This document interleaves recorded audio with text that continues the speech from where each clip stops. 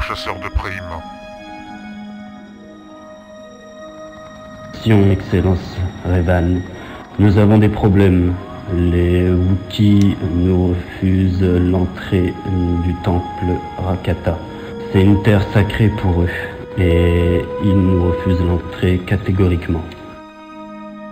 Ont-ils demandé ne serait-ce quelque chose en échange?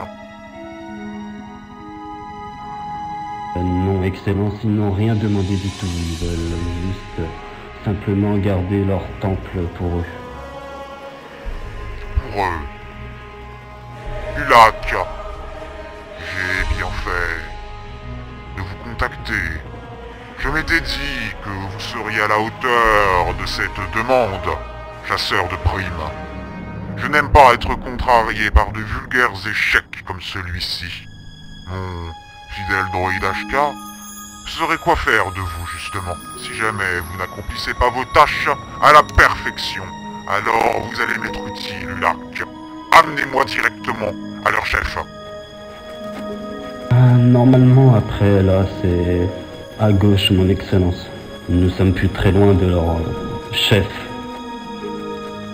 Très bien, mon droïde HK fera l'affaire quand il s'agira de traduire ses dires, ses paroles. Je l'espère, parce que quand j'ai essayé de dialoguer avec eux, à part me pointer avec leur grosse arbalète, c'est tout ce qu'ils ont fait. Ils sont plutôt agressifs. Ne l'oubliez pas, ce sont des êtres primitifs, chasseurs de primes. Il faudra les traiter de la sorte. Nous n'avons pas le choix de toute façon. Nous n'avons pas le choix. Je dois absolument rentrer dans ce temple, si sacré pour eux, comme vous me l'avez précisé. Ils n'auront pas nécessairement le choix.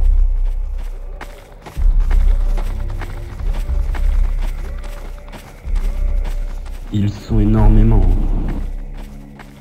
Vous pensez qu'un droïde pourrait faire l'affaire, Excellence?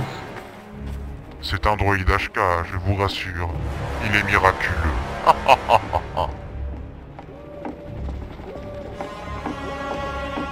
Nous verrons bien. Ah, voilà, justement.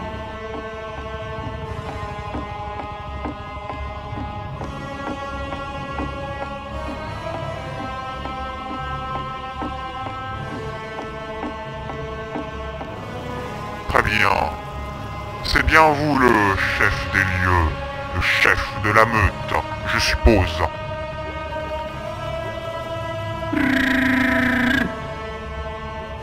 HK, je t'en prie, traduis-moi cela. Confirme que c'est bien lui. Bien. J'ai appris que vous refusez l'accès. Du moins, vous refusez que je puisse pénétrer dans votre lieu sacré. Savez-vous, chef, que répète-t-il, HK?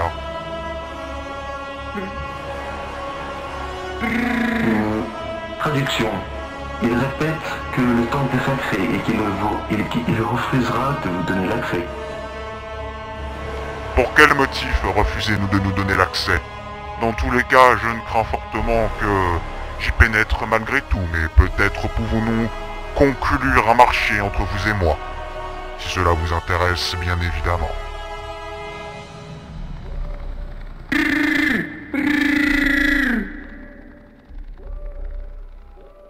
Traduction. Il dit que ce n'est pas débattable et que nous sommes des inconnus. Ils ne nous laisseront pas passer. Qu'a-t-il rajouté, HK?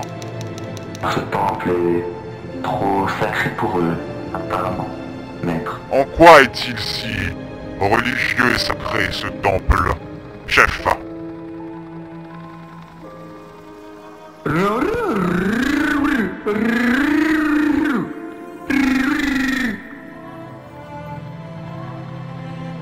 Apparemment, c'est un temple qu'il garde depuis très longtemps et qui leur est très cher. En quoi est-il très cher pour vous?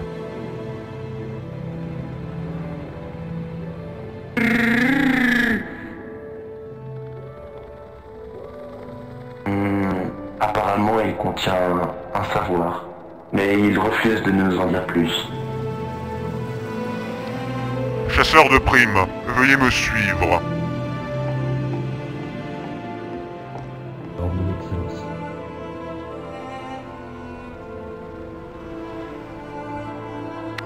Nous allons devoir pénétrer dans ce temple, voyez-vous. Je ne crains qu'il ne soit têtu et qu'il ne me laisse pas entrer en votre compagnie et celle du droïde HK. Mais j'ai quelques options à ma carte. Savez-vous s'ils connaissent ce qu'il se cache dans ce temple, chasseur? J'ai un doute qu'ils connaissent vraiment quelle utilité est ce temple. Mais ils savent quoi en faire, je pense qu'il y a des choses qui doivent les impressionner dans ce temple. Alors je ne crains que je vais leur révéler ce qu'ils s'y cachent. Peut-être me permettront-ils d'y entrer, du moment qu'un accord commun soit fait. Chasseur de primes, avez-vous des grenades à votre disposition?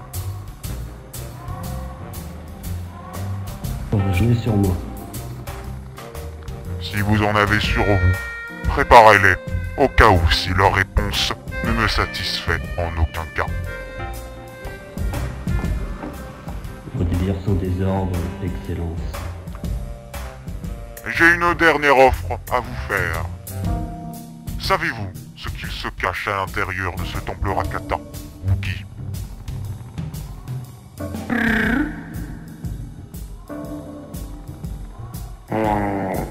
Apparemment, non. Alors je vais vous apprendre ce qu'il s'y cache. Vous suggérez, le faites, et vous maintenez même, que ce temple est sacré. Mais s'il est si sacré pour vous, mais que vous n'y connaissez rien à ce temple, comment pouvez-vous prétendre qu'il soit sacré? Voyez-vous, je vais vous apprendre ce qu'il se cache dans ce temple si sacré. Il se cache à l'intérieur des rites très anciens pratiqués par l'Empire infini des Rakata. Oh, les Rakata ont permis de faire une très grande civilisation, ont permis de faire plein de choses. Comme une forge qui permet l'élaboration de grandes armes, de vaisseaux, de tout. Et voyez-vous, j'en ai besoin, car la République se fait vieille et a commencé à trahir ses propres principes. Il est temps de remplacer ce qui est à écraser. Alors Wookie, je vous fais une offre. Je vous offre la possibilité de bénéficier de bon nombre des productions de cette forge. En échange, laissez-moi rentrer dans votre temple.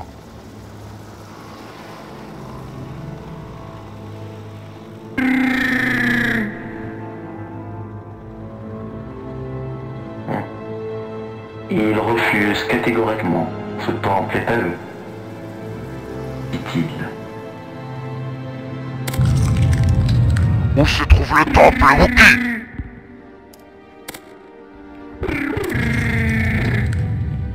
Que dit-il, HK? En train de révéler où il est. Il dit qu'il est près du grand art. Il est prêt à nous y emmener. Apparemment... Du grand art. Je ne crains qu'on ne le fasse sans lui.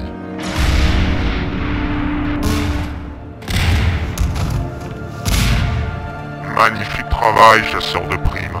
Je ne crains que leur refus soit oublié avec votre aisance à la grenade. Suivez-moi. Nous allons rejoindre ce grand arbre.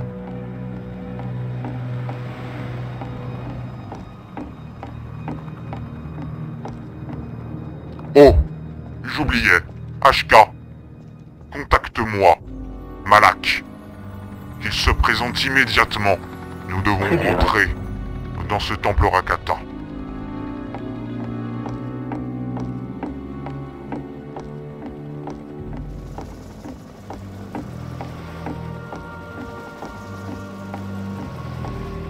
C'est vous rentrer dans ce temple, Excellence? Répétez, chasseur de primes. Et parlons en marchant. Le temps, c'est de l'argent, comme vous direz. Et ce que j'ai dit, c'est comment comptez-vous rentrer dans ce temple Il doit être gardé de d'autres Wookiees. Non, je ne crois pas.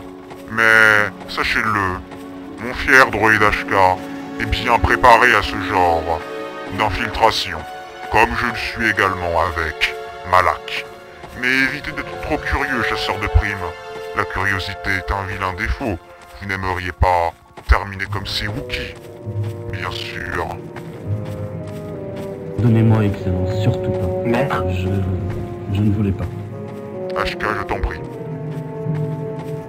Maître, j'ai contacté Malak, il devrait arriver d'ici peu. Parfait alors, parfait. Qui suivent les coordonnées de notre cargo nous rejoindra sur place. Oh, chasseur de primes, je ne crains avoir oublié une chose. Votre paye, votre solde. HK, tue-le!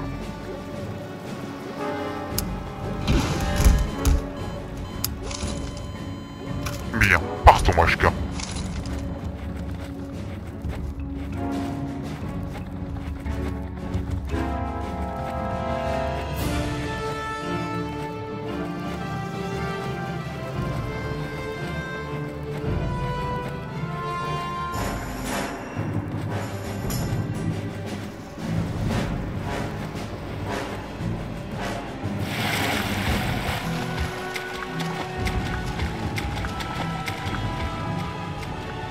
Prends le vaisseau HK. Et attends-moi.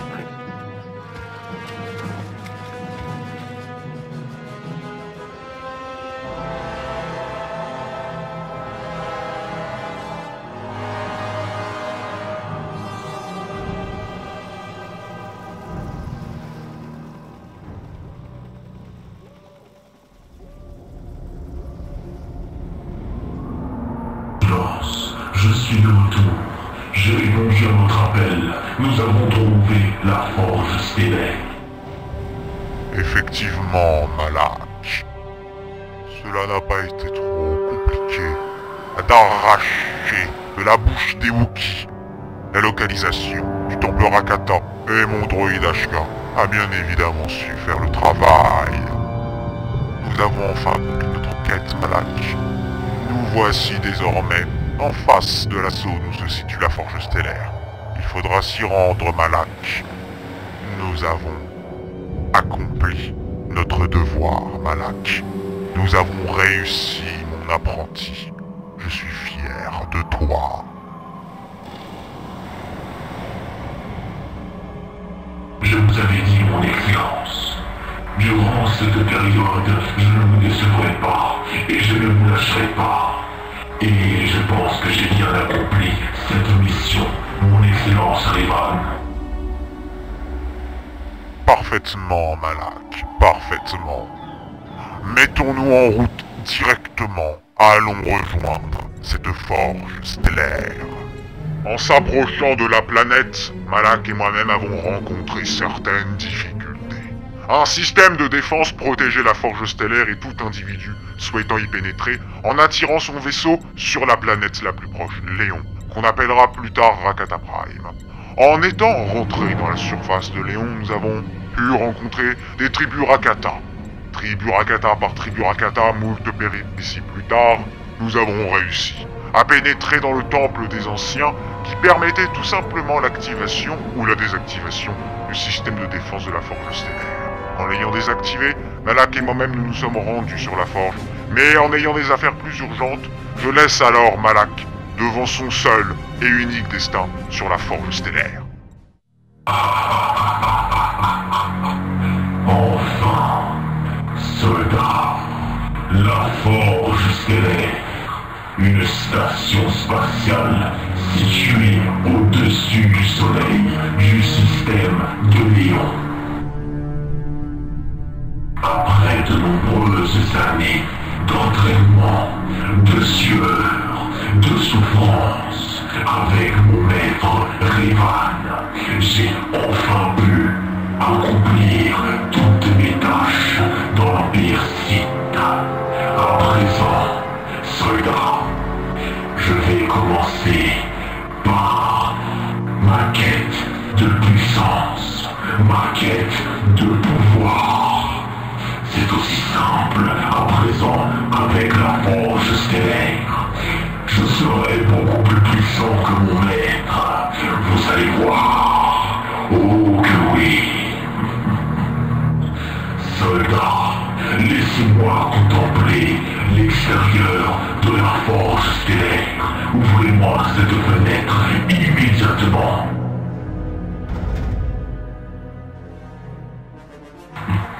Regardez-moi cette beauté.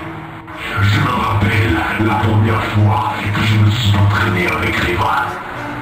Ces étoiles qui sont ici, la masse d'étoiles que j'observe, je compte comme mes victimes que j'ai tuées en combat. La puissance est en moi à présent. Je contrôle l'univers. Je vais pouvoir continuer ma formation pour devenir enfin un seigneur noir des Sith. Bien. J'observe plus de choses. Je me rappelle aussi de la fois où Revan m'a offert mon sabre laser. Il m'a enseigné toutes les formes et toutes les techniques de combat. Oh, ces souvenirs merveilleux que j'avais avec lui. Mais à présent, je le surpasserai. Oui, je le promets. Je surpasserai Revan et je deviendrai le Sith le plus redoutable de l'histoire. Soldats, je sais que vous m'écoutez. Je sais que vous ressentez une peur quand vous me voyez, mais ne vous inquiétez pas. Je suis ici pour vous aider, je suis ici pour gagner en puissance. Je me rappelle lorsque j'étais un simple enfant, un simple gamin naïf, d'esprit et d'âme et faible. Je me rappelle de mon évolution dans l'Empire Sith, lorsque Revan m'a pris sous sa tutelle, lorsque je me suis fait arracher ma mâchoire. La colère remonte en moi. Oui, cette colère, je la ressens toujours. Et je me rappelle aussi lorsque j'étais en face de l'empereur avec mon maître Revan. Il a corrompu mon esprit, certes. Mais nous sommes entraînés. Nous avons pu nous entraîner correctement. J'ai ressenti dans une planète où la force ne régnait point, une force qui est apparue en moi, une lueur qui est venue dans mon esprit, ainsi que dans l'esprit de Revan. Contemplez-moi cet espace. Ne trouvez-vous pas quelque chose d'intéressant? J'adore y réfléchir, j'adore passer mon temps à regarder ces étoiles. Regardez-moi ça, soldats. Qu'en pensez-vous de tout cela? Croyez-vous que l'univers est aussi petit ou croyez-vous que l'univers est énorme? Cela, vous vous trompez. L'univers est énorme et la puissance et le pouvoir ne sera jamais satisfaisant pour moi. Je veux toujours me battre, toujours vaincre mes adversaires et tuer pour le pouvoir. Donc soir, soldats, regardez ce que je suis devenu à présent. Passé d'un faible et naïf enfant à une personne que tous les Sith redoutent. À présent, la force stellaire est à moi. Ce que cela veut dire? Cela veut dire que je deviendrai le plus puissant des Sith. J'espère que ces paroles vous ont traversé la tête, vous ont transpercé vos âmes. Et j'espère que vous servirez, moi, Malak, jusqu'à la fin des temps, jusqu'à la mort, sachant que pour moi, la mort est un passage vers une autre dimension. La mort n'est pas une fin. Et juste une leçon, juste une résurrection à un corps encore plus puissant. Et croyez-moi, soldats, lorsque je me réveillerai de ce sommeil profond, je deviendrai encore plus puissant que d'habitude. Je me rappelle aussi la première fois que j'ai vu l'empereur devant moi avec mon maître Revan. Nous avons combattu, j'ai observé ses mouvements, c'est dont il se battait contre nous. Eh bien, j'ai pu constater quelques petits soucis à propos de ses formes et de ses techniques de combat. Mais là n'est pas la question est la forge stellaire et ce qu'on va faire. Les Sith deviennent beaucoup plus puissants. Ils évoluent et maintenant nous allons enfin nous venger contre les Jedi. Oui, mes chers soldats, vous êtes ici réunis auprès de mes côtés. Pas pour rien, mais vous défendez bien évidemment une cause et une raison. Celle de me protéger et celle de me suivre jusqu'à la mort.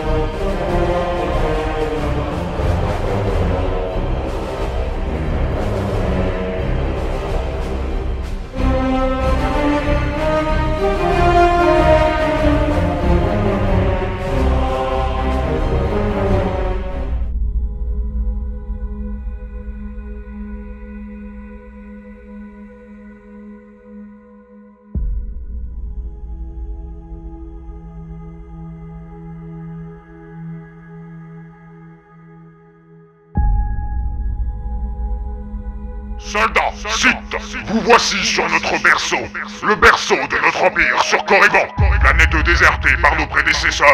L'Académie de Corriban a été remise en fonction pour faire renaître des cendres les armées jadis anéanties sur ces lieux. L'ordre et la discipline seront gravés dans vos têtes. L'obéissance et la stabilité seront inscrites dans votre chair. Soyez exemplaires, soyez vifs, soyez reconnaissants de l'offre que je vous fais. Me servir et servir les intérêts qui nous réunissent en ces lieux. Exécutez les ordres qui vous seront donnés. Achevez-les à la perfection. Il n'y a aucune place pour les faibles. Servir ou mourir. Vous faites partie de la première vague. Mais ne l'oubliez pas, d'autres vagues seront là après vous. Vous pouvez être remplacé, alors devenez irremplaçable. La République ne s'est pas encore remise des guerres mandaloriennes. Les Jedi ne se sont pas remis de leur ignorante consigne qui les pousse à l'échec. C'est notre tour de devenir conquérants. Vous avez décidé de me suivre, alors vous allez me servir. Vous avez quitté vos foyers pour une noble cause, alors faites respecter la loi qui doit s'imposer. Dans cette galaxie, une armée vient d'être levée. La forge stellaire vient d'être activée. La production de nos vaisseaux sera illimitée. Préparez-vous à déchaîner fureur et rage envers ceux qui nous barrent la route. Nous ne saurions faire preuve de clémence envers les Jedi. Moi, Revan, le seigneur noir des Sith, je vous fais la promesse solennelle. La revanche des Sith ne